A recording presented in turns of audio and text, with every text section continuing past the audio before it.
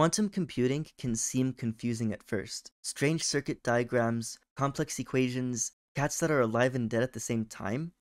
But what if I told you that this equation and this diagram mean the exact same thing? By the end of this video, you'll see that it's all just vectors and matrices. And even if you've never taken linear algebra, I will explain everything visually and intuitively. Just as we'd start explaining a computer with bits, we'll start explaining quantum computers with qubits. Instead of being a single number, a qubit is a vector in 2D space. Now, it's important to note here that just because our qubit is a vector, it is not automatically in any type of superposition. Those ideas will be introduced in a moment, but neither of those concepts apply yet. Instead, it means that on a 2D coordinate system, we can think of the 0 qubit and the 1 qubit as being basis vectors, like I hat and j hat. So why is this all useful? What does it mean for a qubit to be a vector?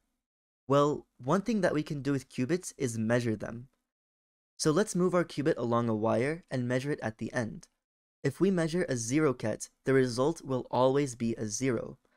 Likewise, measuring a 1 ket will always result in a 1. In terms of probability, we can think of this as the probability of getting a 0 given a 0 ket is 1. The probability of getting a 1 given a 1 ket is also 1. So now let's revisit the idea of superposition. I'm sure you know about Schrödinger's cat, the idea that flipping a switch will cause some quantum cat to become both dead and alive at the same time. And when you check the cat, it collapses to being either dead or alive. So can we put our qubit in a superposition?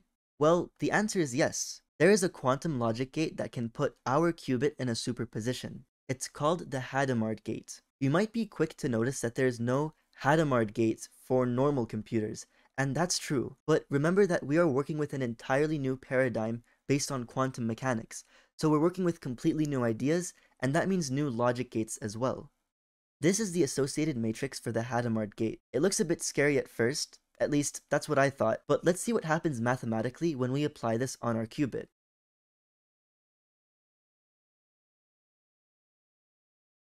At first, this result might not make a lot of sense. Didn't we just say that we have two qubits, our 0 ket and 1 ket? How did we end up with a 2D vector with both entries being 1? Well, let's try to use our qubits as basis vectors. Applying some rules of linear algebra, we arrive at this equation, and this is what it means for our qubit to be in a superposition. These coefficients of the 0 ket and 1 ket are called amplitudes, and you can think of them as related to the probability of getting that result when you measure the qubit. If we take the absolute value and square it, that gives us the probability of getting that measurement. This is called the normalization constraint. It ensures that the total probability is exactly 1. Anything different is a logical contradiction. You might notice that this equation looks like that of a unit circle with radius 1, and that's exactly what's going on here. Our two amplitudes are acting like coordinates, and since we're squaring them to get probability, we end up with a unit circle. I really can't describe just how important it is that whatever state we have must lie on the circle. If we end up inside the circle, we somehow got a total probability less than 1. If we ended up on the outside, we somehow got a total probability more than 1. So whenever we use a quantum logic gate on our qubits, regardless of what their current state is, the new state must also be exactly on the circle. This condition of matrices is called being unitary, and it's represented by this equation, where A is any matrix that can be a quantum logic gate. This sort up here has a lot of names. It's commonly referred to as the dagger operation, the Hermitian adjoint, or what I prefer, the complex transpose, and this is its definition. Okay, that might not have cleared things up. The transpose may be obvious, but what does this asterisk mean? Well, this asterisk means to take the complex conjugate, and all that means is if we have a complex number, we flip the sign. 2i becomes negative 2i. If we have real numbers, which is what we're working with so far, then we just don't do anything. So back to the definition of a unitary matrix. This I over here is just the identity matrix. Any matrix, or even any number, times the identity matrix is just itself again. For larger matrices, it's just zeros in all entries with ones in the diagonal. So let's check if the Hadamard gates matrix is unitary.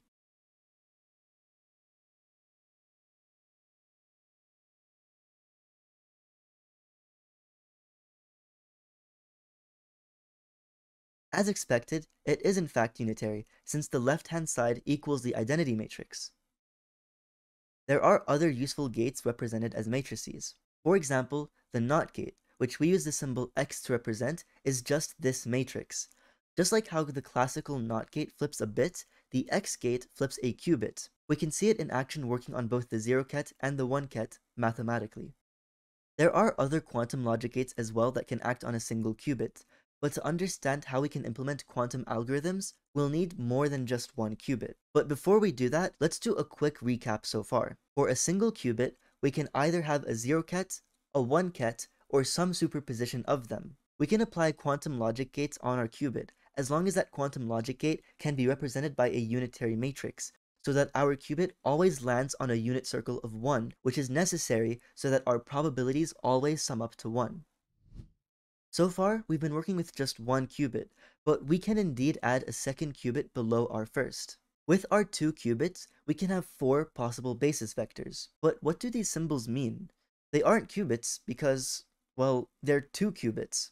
Let's take a closer look at the 0, ket. We can rewrite this as the 0 ket, then this funny-looking X inside a circle performed on another 0 ket. What this operation does is it multiplies each element of the first vector by the entirety of the second vector. So applying our definitions of the 0 ket, then multiplying both of the 0 ket's elements by another 0 ket, and expanding, we get this new vector with a 1 in the first entry. If you repeat this process for the other 3 possible vectors, you'll see that this 1 shifts downwards.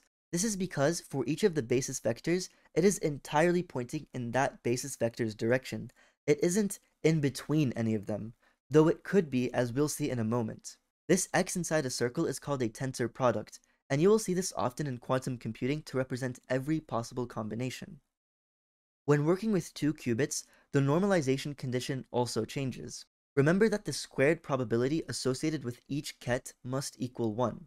So if we're working with 4 possible kets, then there are 4 coefficients for each one. Of course, some of those kets can be 0. For example, this equation represents a 0% chance of our state collapsing into a 1-0 or a 0-1, but a 50-50 of getting either a 0-0 or a 1-1. Let's apply something you've probably already heard of, quantum entanglement.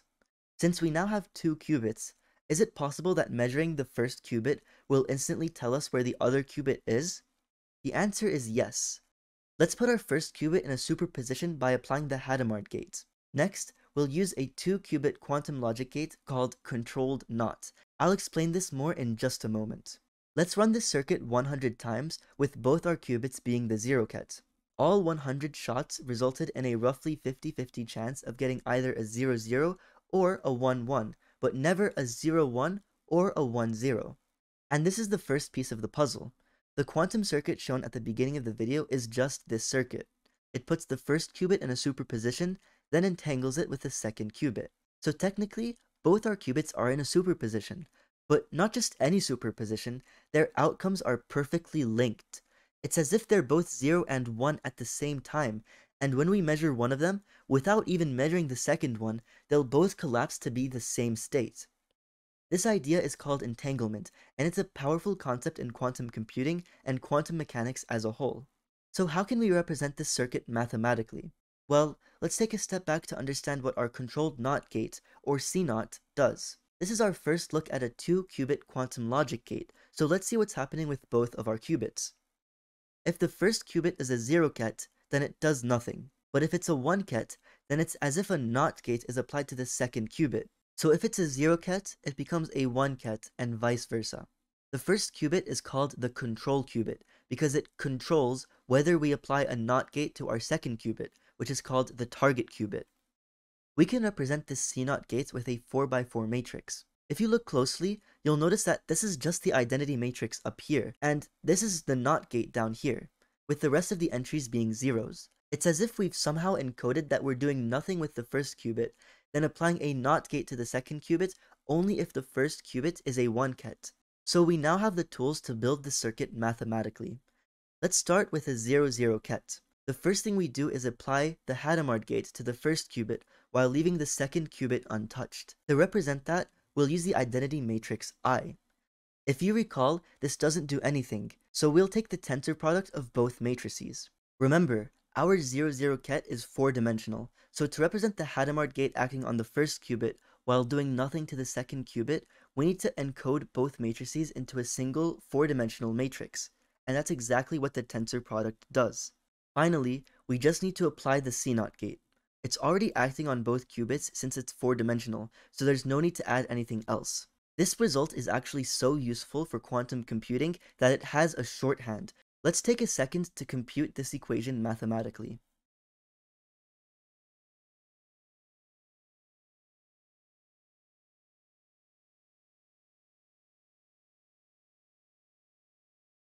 As expected, the 0, 0 ket and 1, 1 ket have probabilities of 1/2 each, while the other terms don't appear at all since their coefficients are 0. Therefore, they had no chance of showing up in the distribution. Of course, this entire model can be extended to 3 qubits, with 2 to the power of 3, or 8 possible kets. To generalize this idea, an n-qubit quantum computer's quantum state has dimensions of 2 to the power n.